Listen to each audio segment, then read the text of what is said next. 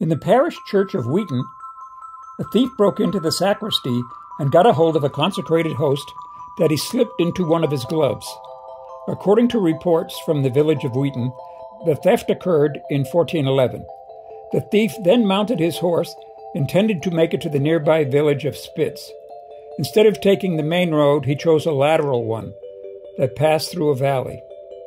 When he arrived at a particular spot, his horse halted and would not move any farther, no matter how much the man beat him.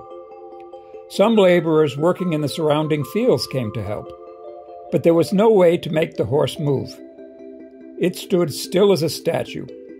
Then suddenly the animal leaped to a gallop, and the host, that was hidden in the rider's glove, dropped to the ground without anybody noticing.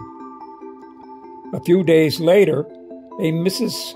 Scheck from Mannersdorf passed by the spot and saw the host encircled in a strong light.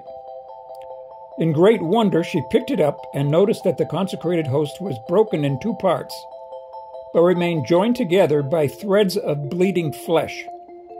The woman was greatly moved and at her own expense built a small chapel in thanksgiving on the spot.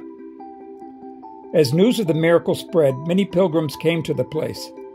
Later, it was necessary to build a bigger church to contain the great crowds that came every year in pilgrimage in order to honor the precious reliquary.